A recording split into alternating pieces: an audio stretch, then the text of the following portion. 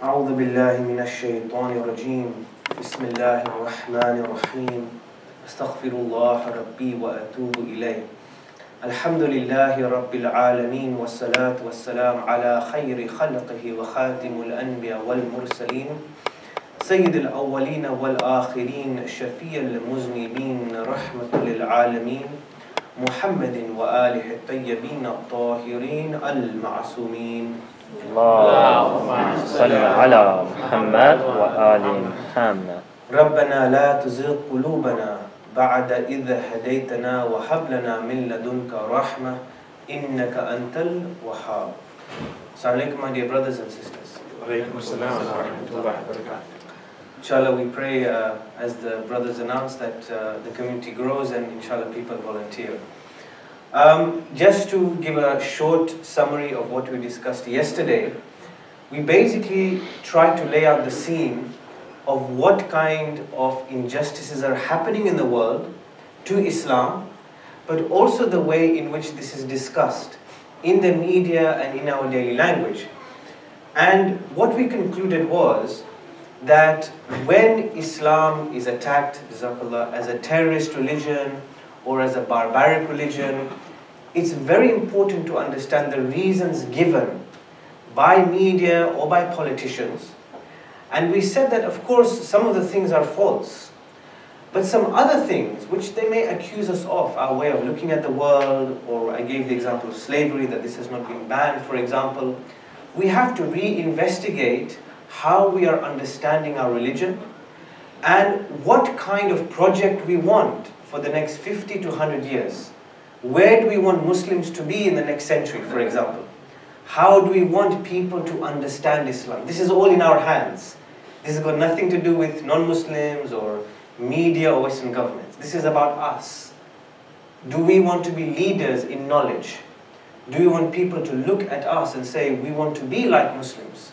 We want to be like these Muslims who are looking after people in society.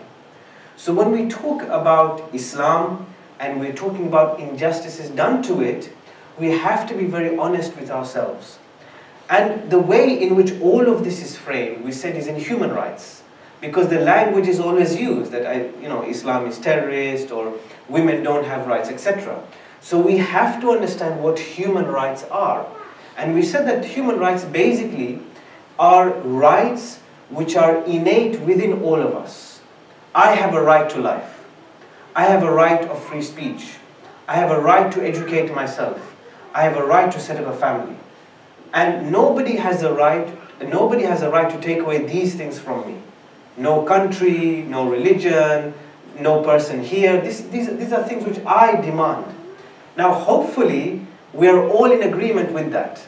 Whether we are Muslim or non-Muslim, all of us would say, yes, I would like a right to life. I would like a right to set up my family. And maybe this is the start of the conversation. Because in these lectures, I don't just want to state to you the problem. I want to give you, according to my small research, some solutions. The way in which we can respond to the accusations in the media, but also the way in which we can change the conversation about Islam in the media. We don't want to see on a day-to-day basis that Islam is a backward religion, that Muslims cannot contribute to society. We want a new conversation. We want a different conversation. One that is positive, one that is proactive, and one that carries the spirit of Al-Husayn alayhi salam.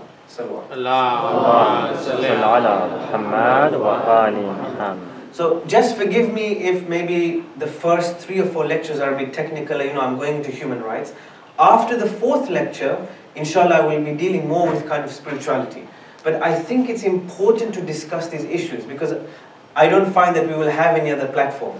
Muharram gives the best platform. So I'm trying to be hopefully as simple as possible. So forgive me if 1 or 2 terms are technical. Now, what I want to do in this lecture is maybe offer some solutions. Now, I'm going to give you more solutions in these lectures, but I want to start with this lecture. And I want to begin with the letter of Hussein alayhi salam. Now, this letter, which I'm going to just read some parts to you, was a letter written to Muawiyah. And the reason that Al-Hussein alayhi salam wrote this letter is because Muawiyah wrote a letter to Imam al-Hussein alayhi salam, kind of criticizing Hussein alayhi salam, and also Muawiyah was giving threats to Hussein alayhi salam. So he was trying to scare Hussein. Now the reason why I'm starting with this is, although usually we talk about Hussein standing firm against Yazid ibn Muawiyah, we know that after Al-Hasan alayhi salam passed away, it was the responsibility of Hussein to uphold the pact which Al-Hasan alayhi salam started with Muawiyah.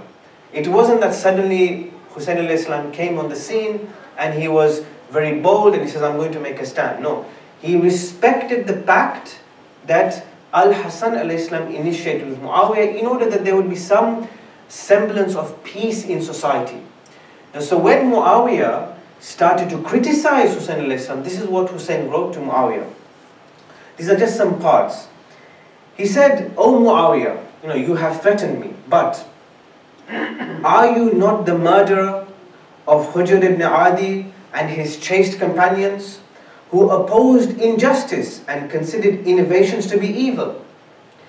They did not pay heed to any accusations in the way of Allah. Had you, O Muawiyah, not made promises and oaths to them?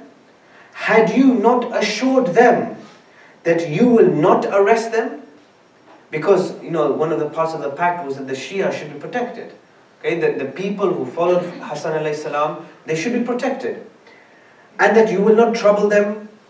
Despite such oaths and promises, have you not put them to death? So now look how he's criticizing Muawiyah. He's saying, Muawiyah, you made some promises that the followers of the Ahlul Bayt alayhimus salam should not be touched. That, they should not be killed, they should not be harassed. So now he's criticizing the policy of Muawiyah. Another part of the letter. You have written, O Muawiyah, that I must sit quiet for the sake of my life and the safety of Muhammad's ummah, and that I must not sow the seeds of dissension and corruption in the society. But I do not consider anything more corrupt for this ummah than your tyrannical rule. I consider jihad against you to be the best and the most meritorious thing for me and for Muhammad's ummah. If I wage a holy war against you, it shall be the best means of seeking nearness to Allah. If not, then I seek forgiveness from Allah. And I shall pray to Allah for guidance in my affairs. So now here, Muawiyah is trying to scare Hussein alayhi salam. But Hussein alayhi salam is not giving in. He's saying, I have to speak out and act against your tyrannical rule. And not only that, I always ask guidance from Allah subhanahu wa ta'ala. He also mentioned this kind of statement, I always rely or ask guidance from Allah subhanahu wa ta'ala. He mentions this statement to Muhammad ibn Hanafi as well. So he's always, he's not certain. He's courageous. He wants to act against Muawiyah and Yazid, but he's always asking Allah for guidance. That is the mark of humility. That is the mark of sincerity. It's like, I'm giving you this lecture. Now, I'm being sincere about it as much as possible, but I'm not certain about it. I'm not claiming that whatever small solutions and analysis that I'm giving you, I'm not saying it's perfect. I'm giving you my humble research. In the same way, Hussein alayhi salam, when we want to follow Hussein alayhi salam, we have to follow his humility. He's always understanding or measuring his actions and trying to act in a way that Allah would be pleased with. And then he says, you, O Muawiyah, have killed those with whom you have made treaties, promises and oaths. And you have killed them when they neither had any intention of waging a war against you, nor had they committed murder. You shed their blood only because they related our merits, that is the Ahlul Bayt's merits, and were aware of the greatness of our rights. Because of course Muawiyah and Yazid usurped Hassan's rights and Hussein alayhi salam's rights. Although it was possible that natural death would have occurred to them or to you even before their uprising to reach to a conclusion. Why have I read some of these paragraphs of the letter out, which was recorded in Ayyan Shia? Because when you look at Hussein alayhi salam, one thing that we have to admire is his courage in speaking out against injustice. How many of us and how many of our scholars, how many of our community members have the courage to say, this is wrong in the society. And when I say society, I mean Muslim society and non-Muslim society. I mean our Muslim leaders and also mean non-Muslim leaders. Look at the courage of Hussein alayhi salam. Hussein could be killed at any moment, and yet he's writing this letter to Muawiyah, and not only is he speaking out, but he is criticizing Muawiyah's policies. He's saying, didn't you do this, didn't you do this, didn't you do this? That's why I began lecture 1 with, we have to understand strategies or trends or ideas of injustice in the society. Whether these result from non-Muslims, whether these result from Muslims, whether these result from human rights, or our own understanding of fiqh and Islam. We have to be very honest with ourselves. Can we proclaim today that we have understood Islam correctly, 100%? Can we say that? What is the point of doing dua for 12th Imam? Why do we do it? We always pray, and I pray today that inshallah Allah hastens the reprints of our 12th Imam, of course. Why do we say that? Because we believe that we have not understood Islam correctly. We would like a savior to come and show us the way. Now it is another thing, it's another lecture which we need to say, well, what is the philosophy of 12th Imam? How do we recreate the conditions for justice, that if the 12th Imam were to suddenly come today, would he be happy with the community? Would we understand the vision of the 12th Imam? This is another lecture. But the reason why we pray for 12th Imam is because we believe we are not perfect. The reason why a mujtahid claims that this is my ijtihad is because he believes there is a doubt there. He is not proclaiming that what he is saying is Allah's will.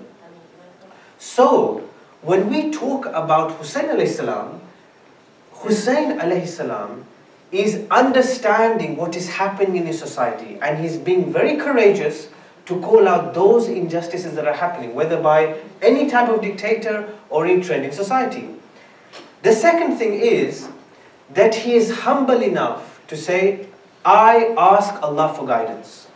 So I know that, of course, we might understand Islam in a particular way, you and I. You might agree some things with me, you might disagree. This is normal, it's good to have healthy debate. But if an imam is being so humble that every step of the way to Karbala, he's saying, oh Allah, guide me. I have trust in you. Who are we today to say, I am absolutely certain about my understanding of Islam? We have, this is Al-Hussein al-Islam talking. We have to learn from his humility. And the last thing is that he criticizes Muawiyah for making promises and oaths which he doesn't keep. Again, this is very relevant in terms of human rights. Because today, America makes a pact or a promise, we see this, the same thing in UK. A politician makes a promise.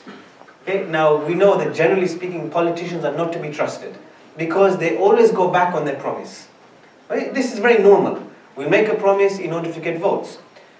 He is criticizing Muawiyah for exactly the same thing. You made this promise and you broke it. Making a promise is so important because that tells you the value of a human being. If a person, any person in the community or any person in the government cannot make that promise or uphold that promise, what value is he or she?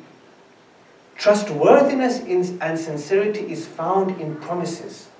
So when we talk about trying to develop Islam, trying to protect Muslims, trying to make a better society, it comes down to our sincerity and promises. Salawat.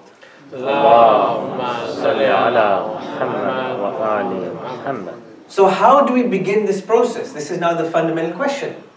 If we all agree we want to make a better society, despite differences that are between Islam and so-called West, despite the attacks from the media, surely there is common ground, isn't there? We hope, and hopefully you agree with me, hopefully, that we all agree, as I said, we want a right to life, a right to education. We agree on these things. We want a right to set up this center. If we agree on these things, we want to be able to respect each other despite our different cultures and races, etc. If we agree on this, then there is more common ground and similarity between this so-called division that is set up between Islam and the West. There has to be common ground. After all, we are all human beings at the end of the day. So we have to search for that common ground. And that's the conversation that we have to have with people that perhaps are scared of Islam or against Islam. And even for ourselves, the way we look at Islam, we want to find common ground and make people believe and see that this religion is a religion of humanity and a religion of development and a religion of progress. Wasn't that our dear Prophet's vision? When he says, don't bury female babies, don't treat women like that, respect your women, he had a vision of progress. So when Hussein al-Islam says, I want to rectify the affairs of my grandfather and my father, he's saying, where did that society go that Prophet Muhammad, peace be upon him, was creating? Where has that society gone that we have regressed? Why were the Kufans easily bribed? Or why were they not courageous enough to answer Hussein al-Islam's call? What happened in that short space of years? You can imagine that the society the Prophet built, to the extent that people said, yes, we will follow you, but then they decided not to follow you. What about Muslims today? Are we courageous enough to do Amr bil Ma'ruf and Nahy al Munkar? Now, of course, there are Iranians in the audience and they know their history better than me. There are elders here in the audience who may have lived during the time of Ayatollah Khomeini, may Allah elevate his stations. But when I, as a young person, when I look at that period in history, what I have noticed is that even the courage of Ayatollah Khomeini was criticized in his own time. Scholars were not very sure that somebody should speak out against the Shah. I mean, you can correct me if I'm wrong. People were unsure. Not everybody was supporting Ayatollah Khomeini. Even today, this debate still rages on. So, of course, we can always say, well, what kind of political model a state should have, what political model should an ummah have, yes. But surely, we should not be afraid to do Amr bil Ma'ruf and Nahy al Munkar. Surely, this is the injunction of the Quran. And even when you look at hadith compilations like Gurar al-Hikam, Imam al-Islam says that Amr bil Ma'ruf and Nahy al Munkar is the foundation of religion. Exhorting people to do good and prohibiting that which is bad surely is the lifeblood of Islam. Whichever way we do it. We can't disagree on that, surely. So if we want to make, for example, our interpretation of Islam better, if we want to improve the lives of Muslims, if we don't want to see poor Muslims or poor human beings generally, then we have to believe in this kind of message, which is the message of Hussein al-Islam. So where do we start? Yesterday we discussed human rights. And we say that human rights are basically something which human beings demand. Now, it's okay saying that, and it's okay having legislation, it's okay government saying that, it's okay our scholars saying, look, Islam is a wonderful religion, the Prophet wanted to preach akhlaq, etc. It's one thing to say that, but it's another thing to practice it. We now have to go behind human rights, behind fiqh, and this becomes a very important area, something I think which is not discussed. The reason I'm telling you this is, if we think that, for example, we have the Prophet or we have Hussein al-Islam, or we have a fatwa and the fatwa is guiding us, we have fiqh which is guiding us, or we have human rights in the world that is guiding us. If we think that law, that our fatwa, that human rights operates in a vacuum, that, okay, look, a mujtahid has derived a law, a government has derived a law which is a benefit for the American society. If we think that laws just are there and there is no politics behind them, there is no social discussion, there is no values or there is no worldview, then we have a very naive and narrow view of what law is. Law and guidance and rights are made on the basis of how society feels, of how society looks at each other. Today, for example, when you look at the way that we may look at other religions, all right? Jews, Christians, Hindus, other groups of non-Muslims. The rights that we give them, or the way that we look at them, and you say, okay, a rule has come about a Jew and a Christian, maybe eating from them, maybe behaving with them. It's not that the law is just derived there from Quran and Sunnah. The law is based on a mujtahid's experience and perspective and his interaction with a fellow non-Muslim. Today, if Britain and America says that every person in this society has a right to education, every person has a right to have freedom of association and assembly, like this center. We can set up this center in Seattle, for example. It's because they have gone through an experience where they perhaps want to manage diversity and culture. Can you imagine if every day or every month, for example, a Muslim petitions to the government, you know, we want to set up this center, and they say, no, we don't like Muslims, and, you know, we have our particular values. What kind of chaos would there be in society? People would not even be able to live or practice their religion freely. Don't we see this in Saudi Arabia? Don't we see this in Bahrain? And there are many reports. In Bahrain, for example, I forget the name of the person who was put in jail, etc. for this, or was criticized for this. But if you just Twitter and you go on Facebook and you criticize the Bahraini government will put you in jail. The Bahraini government will crack down on any kind of media that you start to initiate which is not part of the government. Now, we as Muslims are seeing this in our own Muslim countries. So when I'm kind of kindly informing you that when a law is derived on the basis of a government's experience of society, or a mujtahid's experience of society, or generally our experience of society. Law does not operate in a vacuum. It operates on the basis of people's experience with each other. Today, we are living, for example, or I'm from UK, but here I'm in Seattle. The way that we are interacting with each other, we have different cultures in the center, or the way that you speak to your work colleague, is based on your natural experiences of society. The society is molding you, and we are also molding society. This is how laws originate, on the basis of our experience. Salawat.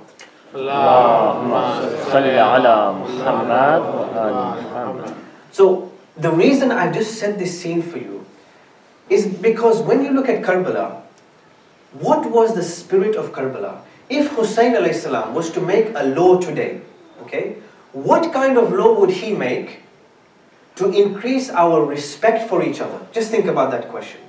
What kind of law would he make? Just think about it. In his journey, what kind of people joined him? Christians joined him. Wahab, Haniya and Qamar were Christians. Hur joined him. What kind of religion, what kind of theology did Hur have? We know the very famous episode, and such a beautiful and spiritual episode. Sheikh Mufid reports this episode in Kitab al-Ishad. When Hur comes to Hussein alayhi salam, he says, "Oh Hussein, oh my master, can you ever forgive me for what I have done? I was the one that stopped you in your journey." And this reflection of Hur came about because before he came to Hussein alayhi salam, he told, I think, one of the soldiers or one of the commanding officers in that army, he says, "I find myself between heaven and hell." And then he goes to Hussein alayhi salam after that reflection. And he goes to Hussein alayhi salam and he says, "Can you ever forgive me?" And what is Hussein's response? This is so beautiful. Hussein alayhi salam, our dear master, who we call master today, says, "I forgive you and Allah forgives you." Finish. That's the end of the episode. I forgive you and Allah subhanahu wa ta'ala forgives you. And they embrace. And Hur joins Hussein alayhi salam's side. Now I've given you two simple examples. I've given you Wahab, Haniya and Qamar, who are Christians, reportedly Christians, and the example of Hur. And we don't know the theology of Hur and whatever, but he made a reflection. He decided that Hussein's cause was something worthy. Maybe, of course, he had he had a spark that he wants to now think about Allah subhanahu wa ta'ala and move towards God, and he joined the camp. So my question, going back to the question, which is, what law would Hussein alayhi salam make in order to manage diversity, in order for us to respect each other? Would he not look at the heart of people and say, this person wants to do good, so I should encourage it? Did he look at the religion of Hur? Did he look at the religion of Wahab, Hani and Qamar? Do you think that he started to say, right, I've got to convert these people now, you know? I have to now analyze how they pray. What do they pray? Do you think he posed these questions? At least in the reports that we have about Karbala, he didn't ask these questions, at least from what I have seen. He never asked these questions. Now look at us, okay? Look at how we are looking at other people, okay? As Muslims and also non-Muslims, I'm being objective as much as possible. We, you know, as Shias, we don't like people calling us kafir, yes? We don't like people calling us mushrik. We always complain about it, don't we? We say, oh, Wahhabis are criticizing Shias, and they are attacking us, and they're killing us. Why can't we go on ziyarat and do ziyarat peacefully? Why always do we have to hear that we are worshipping Imam Ali and Imam Hussain in Islam? Yes? This is always what we say. We say, why are they calling us kafir? We love Ali ibn Abi Talib alayhi salam. We believe he's a successor of the Prophet. No problem. So why is it that they're calling us these things? Now, doesn't matter the reasons, but they're attacking us with these things. And we don't like to be called this. Hopefully you agree. We don't like to be insulted in this manner. But don't we say that some non-Muslims are najis? We call a Hindu najis. We call some groups of non-Muslims najis. We say, you know, you are impure. Don't we say that? Now if we are saying that, and at the same time we don't like to be insulted, let us think for 1 second. We are already putting labels on some non-Muslims. How would they feel? You know, imagine some non-Muslim sitting here, and I'm giving you a fiqh rule, or I'm discussing this. How would they feel? They would leave. Do you think that any human being likes to be disrespected in that manner? We don't like to be disrespected as Shias. And then we are also giving those labels to non-Muslims. As I said, what would Hussein alayhi salam do? Don't we think that the project and the mission and the vision of Karbala was beyond all of this? It was there to bind people on the basis of goodness and godliness. He wants to do good, I'm going to encourage him. Okay, whatever his beliefs, whatever his culture. But I will encourage the good out of him. Wasn't that Hussein alayhi salam's aim in Hur? He did not drive Hur away. He did not try to belittle Hur. He encouraged Hur and maximized his potential. Are we maximizing the potential of other people in society? Do you think we are doing that? Are we using Hussein's message in that way? Or are we making labels to people? And those labels drive people away from Islam. Now that's our responsibility. When you look at, for example, the non-Muslim side, and of course not all non-Muslims are the same, but those people that criticize Islam perhaps in a false way, when they are saying that all Muslims are barbaric, that all women, for example, are backward when they wear hijab, of course that is false. They are doing a dhulm on us as well. Because they now are making us feel belittled. It's nobody's right to go and insult us like this. Where we have to meet in the common ground is to say, well look, you don't have a right to insult us in this way. You have no right to call us terrorists. Okay, few people are committing bad deeds, yes. But you don't call the whole religion like this. But at the same time, we have to be bigger. If Hussein alayhi salam is part of our heritage, and he is our treasure, then we have to use him. Hussein alayhi salam never insulted the people in Yazid's camp. Did he? He tried to encourage goodness out of them. And I'm going to give you an example of this as well. The point is that if truly we want to make Hussein alayhi salam's mission alive, then we have to go back to his values.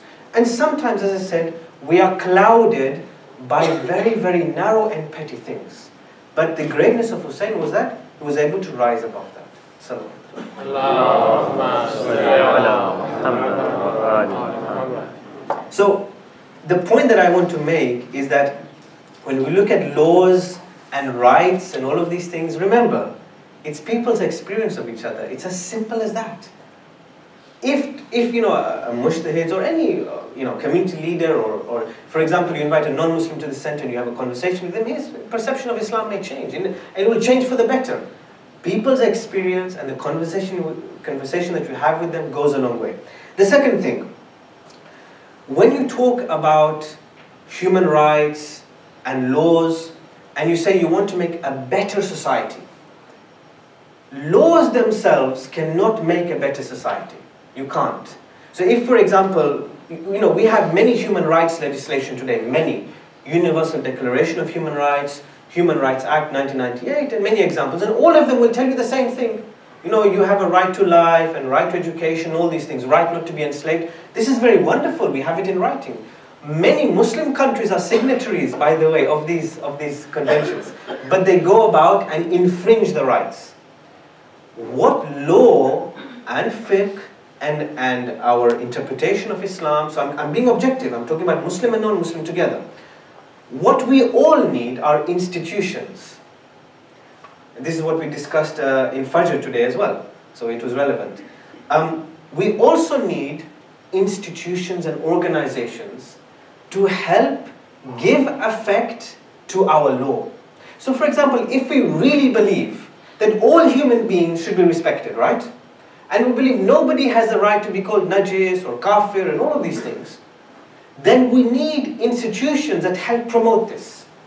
So now I'll ask you a question. How many institutions in the Muslim world do we have that are working on interfaith dialogue, on responding to the media, and on changing this conversation of mushrik and kafir in the world? How many do we have in the Muslim world? I know maybe one in the United Kingdom, maybe there is one or two elsewhere. That's nowhere near enough. We need 10s, 20, 30, hundreds of these institutions all around the world in order that they can change people's mindsets. Do we invest money in these institutions? Where is the Muslim mentality and the Muslim money going? Where is it going? Most of our conversation, as you and I know, every Ramadan we'll fight over moon. This is a fact now. So this is our intellectual level. We are so worried. We are so worried when we will do Eid. We can't even unite on that. In a few months ago, I don't know if this may have happened here, but there was an opportunity for Muslims to actually have one Eid day in the whole calendar in the United Kingdom. Because there was a discussion with the government, and the government was offering that. Government was saying, we'll give you one day where you can take a day of work. Now, the Muslims have said, look, alhamdulillah, let's take advantage of this petition. I never signed the petition, by the way, because we were not mature enough, first of all, to come to an understanding ourselves that we're going to select one day. What's the point of signing the petition? What's the point? It's going to fall anyway, because the government will say these Muslims can't even make a proper decision together. So, it's not that everyone is bad or all non-Muslims are bad. We can work together all the time. But we have to be mature. Now, if we want to have a conversation like that, of having one Eid and people recognize what Eid is, and we give it, imagine if we had one public holiday like that in American and British calendar. Imagine the universal message that we could give out. Imagine the impact that we could have. Wasn't this the purpose of Eid al-Fitr and Eid al-Hajj? The point of the khutbah, especially on those days, especially when the Prophet was doing it, was to give a message to the community. And we can't even do that, unfortunately.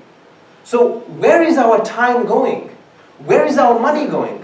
We're investing money in these conversations. We're investing money in committees which want to investigate when to do Eid. What's the point of that? Okay, this debate will continue to go, and I pray inshallah it stops. Because the problem is Muslims are being killed. The problem is we are being criticized for being kafir. This is the thing that's dominating everything. We have to change that. And for that, we have to build institutions that are going to give us guidance on these things. That's the responsibility of ulama, professionals, community leaders, all of us to work together. If we can do that, then law will be something positive, not something negative. The third thing is that as I mentioned at the start, our interpretation of Islam will always change. 50 years ago, some fatwas were different, and today they are different. In another 50 years, they'll be different. Tomorrow you might have a different model. Today you have wilayat al-faqih. Maybe in 50 years, somebody will come up with something else. Who knows what will happen? This is natural human development. So we have to always be open to change. The project of Hussein al-Islam was for us to develop that kind of interpretation, that always we are finding out what is the goodwill of human beings. How can we always live together? How can we make sure injustice is prevented? And here, Muslims and non-Muslims are not perfect. We are not perfect. We are in the same boat here. I know that we say we have Hussein al-Islam and the Prophet, and we are, this is our standard response. Somebody says we're an extremist religion, we will say, no, we are peaceful. We always say Bismillah ar-Rahman ar-Rahim. We are a merciful religion. But at the same time, we have to practice it and implement it. So for example, we have one human rights legislation in the whole of the Muslim world. It's called the Cairo Declaration of Human Rights, 1990. This is our only human rights legislation, just to let you know. The Western kind of legislation, the Western international community has many human rights legislation. As I said, it doesn't mean it's perfect, they still breach it. But still, we have one. We have one. And if you ever read that, maybe in a majalis, if I have time, I'll explain that. If you go on the internet and you search that legislation, put Cairo Declaration of Human Rights, you will see that that legislation is so poor that in that, you know what they say in the preamble? They say, God has blessed the Muslim Ummah with the best civilization. And we recognize that other civilizations are suffering from material problems and material illnesses. So we, the Muslim civilization, enact this legislation to guide the rest of the world. How many of us have the latest iPhone? And how big is our TV in our home? How many of us have the latest iPhone? We pull it out now, we have the best iPhone. What is this legislation? Who do we think that we are, that we can guide other people like that? Now, there are some parts of the legislation which are good. I'm not criticizing completely. But even then, there is no far-sighted vision of how we can guide people. Hussein al-Islam was trying to guide people. He tried to guide people by showing mercy to people, by trying to encourage the goodness. If you look at Western states, as I said, they are not perfect either. I want to give you an example of this, okay?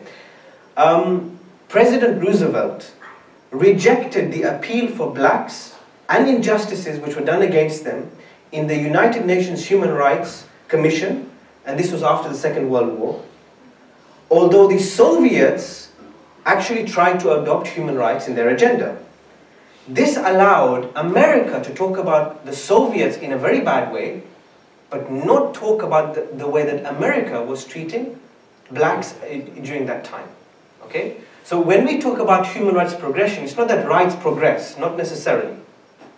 If truly, and giving an example of that, at that time I can give an example of Britain as well, if truly America believed in the civil rights of the blacks, why did it take so long? Because there was politics involved. There's always politics involved with law. Always. Right? So remember that even in Western states, they could have, the civil rights movement could be more advanced today had America adopted at that time. But it was relevant for them not to say it, so they could also criticize Soviets. In the 1950s, human rights was seen as something communist, by the way, just to let you know. And this information I'm giving you is by a professor called Kostas Douzinas, who's at Birkbeck University in London. He has a book called Human Rights and Empire, which I recommend you to read. It's a wonderful book. It will tell you all about the way human rights is functioning. And what he says that it took 26 years for the United States to ratify, that means kind of accept the Civil and Political Rights Covenant, 40 years to accept the Genocide Convention, and 28 years for the Convention Against Racial Discrimination.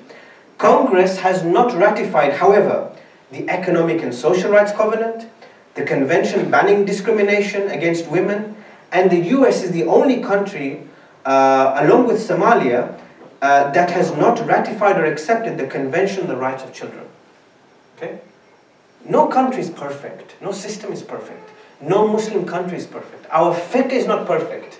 I gave the example that if our fiqh is labeling people, but yet the message of Hussein alayhi salam was to encourage people to be part of his family, surely we are far away from the message of Hussein alayhi salam. Surely even non-Muslim countries are far away from what they profess.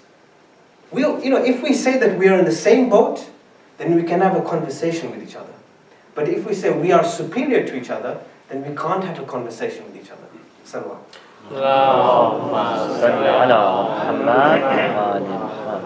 There is one final example I want to give you before the Maktal, okay?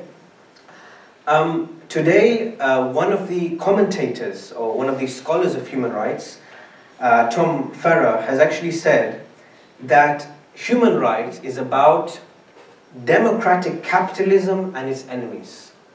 That means, if you are a capitalist, wonderful.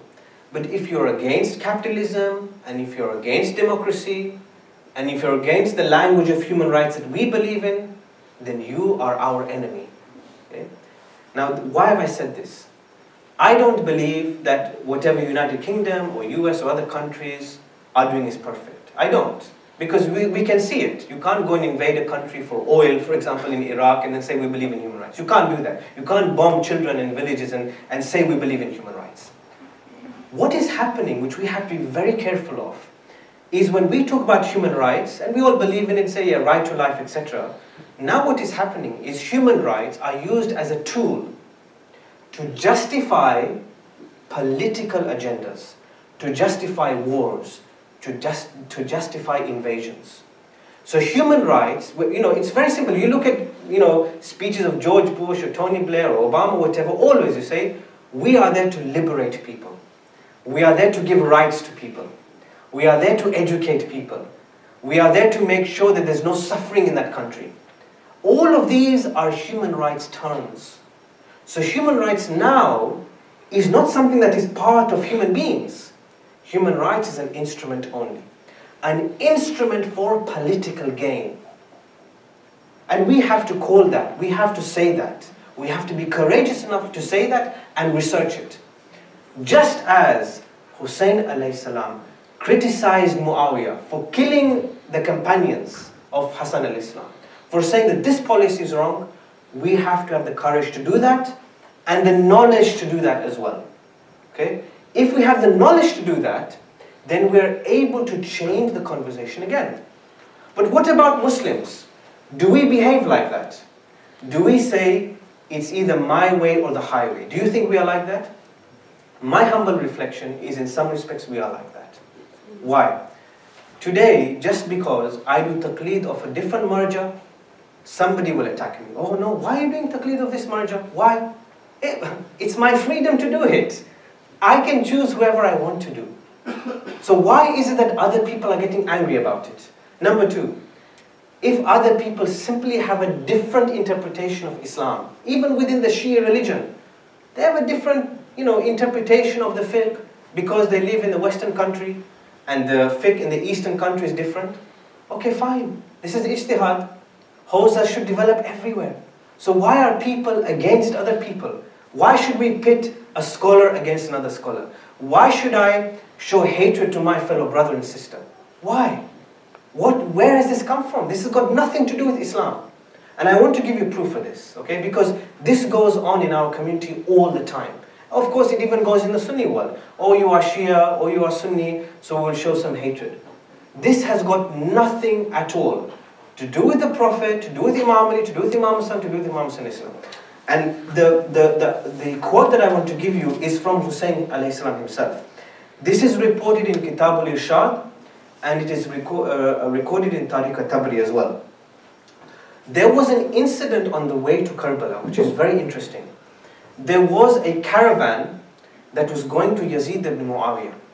Now that caravan had very beautiful cloaks and other goods which were gifts that were sent to Yazid ibn Muawiyah by some Umayyad governor. Okay? Now in that caravan there were some poor people or servants that were carrying these cloaks to Yazid. The caravan crossed the path of Hussein alayhi salam, alright? Now Hussein alayhi salam stopped the caravan And he said, you know, where are you going? What is happening? They said, you know, we're going to Yazid. He found out that these cloaks came from Yemen. And these goods came from Yemen. And these cloaks and goods were from poor people, actually. They were actually the goods and the possessions of poor people. So he actually repossessed those goods in order to give it back to poor people.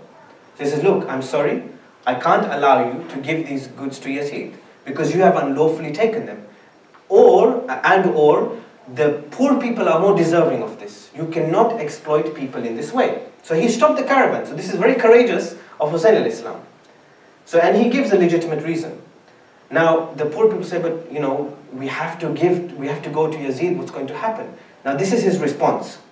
He says, look, I have done this, but now look, any of you who may wish to change his way and join us in the journey to Iraq, so that means join us on the way to Karbala, okay, join us on this journey of standing firm against Yazid, he says, we shall pay off your travel fare. If you come with us, I'm going to pay your travel, and you will receive the best treatment from us. So he's telling these servants in the caravan, look, you come with us, you come with me in my journey, I will pay for your travel, and I will treat you well. Then, he says, if you want to leave, you know, if you want to go to Yazid, if you don't want to join us, he says, I will pay your travel for the distance that you have traveled to, which is up to here. So I will pay your journey up to me. What do we learn from this? What is the akhlaq of Hussein al-Islam? He's telling people, look, you can't do this, this is wrong, right? He's being very honest about it. But then he's saying, if you want to join me, I'm going to pay you, I'll look after you. But if you don't want to join me in my journey, no problem. I'm still going to pay your travel fare up to this point. Even as you know, on the night of Ashura, he tells people, you can leave the tent. He is not saying my way or the highway. He is not saying, look, you have to follow me. No, you're talking about saving Islam. And he has this mentality. And today, we are fighting over so many small things. I gave the example of taqleed or different interpretation of Islam. And yet, Hussein al-Islam, on his mind, don't you think he's worried? He wants people to join him. And yet he's saying, look, you can go to Yazid, you can leave the tent, no problem. Because at the end of the day, you cannot force anyone to obey Allah or to do good. You can't. You cannot force any interpretation down someone's throat. Nobody will accept it. Nobody. So, my humble submission and conclusion is that when we talk about West and we say, oh, why are West saying that you are with me or against me? And they've used these statements, either you're with us or against us. I think George Bush has used this, or other presidents. We also have to reflect, are we like this in our understanding of Islam? The religion of Hussein, the value of Hussein is one of mercy and giving and being part of his family. If we imagine and believe that Islam is one big family and we want everyone to be part of it, then inshallah we are closer to the message of Imam Hussein al-Islam.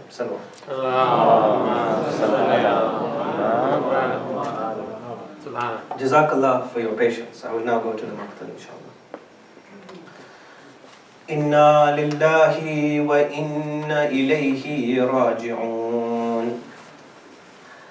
Yesterday, brothers and sisters, we reflected on how we must try to understand the brutalities that happened in Karbala.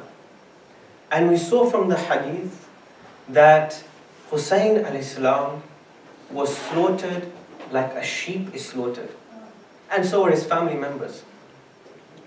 But there were other people who were killed in such brutal manners. And these were his messengers. And I want to relate to you the maqtal of Qais ibn Mushir. Qais ibn Mushir set off for Kufa on horse. However, Hussein ibn Numayr and his troops arrested him. Qais was taken under escort to Ibn Ziyad. When he appeared in front of Ibn Ziyad, he put the letter of the Imam in his mouth and chewed it. Ibn Ziyad said, "Who are you?" Qais replied, "I am from the Shia of Ali." Look at his courage, brothers and sisters. Ibn Ziyad demanded, "Why did you chew that letter?" Qais replied, so that you may not know what is written in it. Ibn Ziyad then asked him, who wrote the letter and for who was it intended? Qais answered, the letter was from Imam Hussein al-Islam for the people of Kufa, whose names I don't know. Ibn Ziyad became angry and ordered Qais, go up on the pulpit and denounce and curse Hussein, the lying son of a lying father. Astaghfirullah. How can anyone say this about our dear Hussein, who we love today and who Qais loved? Qais ascended the pulpit, but after praising Allah, he said, O people, Hussein is the best of Allah's creatures. He is the son of the dear Fatima, the daughter of the Prophet. I have come as his messenger to you, and I have left him at Hajj. O people, answer his call for help and unite with him. After this, Qais cursed Ibn Ziyad, his father, and the Umayyads, and he prayed for Imam Ali, Imam Hassan, and Imam Hussein. And now at this point, we see the true brutality of Ibn Ziyad. Ibn Ziyad became angry. He commanded the executioners to take Qais to the roof of the palace and to kill him, but to kill him by pushing him to the ground. Qais was executed in this manner. Then his lifeless body was beheaded by one of the guards, and he was just thrown to the ground. This is how the companions of Hussein al-Islam were treated. When we look at Karbala, we have to remember that even before that incident on the battlefield, there were other battlefields where people were beheaded and people's body was treated like dirt and was treated like a lifeless animal. When Hussein al-Islam heard about this, he started to cry and he said, to Allah we belong and unto Him do we return. Indeed, Allah has granted Qais a place in paradise. And then he said, O Allah, grant our Shia a place close to you. Indeed, you are above all things powerful. When we look at the death of Qais, what do we think? We think of a man who sacrificed his life for Hussein al-Islam, who was not afraid to give up his body, to give up his time to serve Hussein. And today, we want to serve Hussein al-Islam. Are we ready to sacrifice our time? Are we ready, whatever happens to us, that we can be like Qais and we can praise the Ahlul Bayt alayhi salam? May Allah elevate the station of all the shuhada. Inna lillahi wa inna ilayhi raji'un.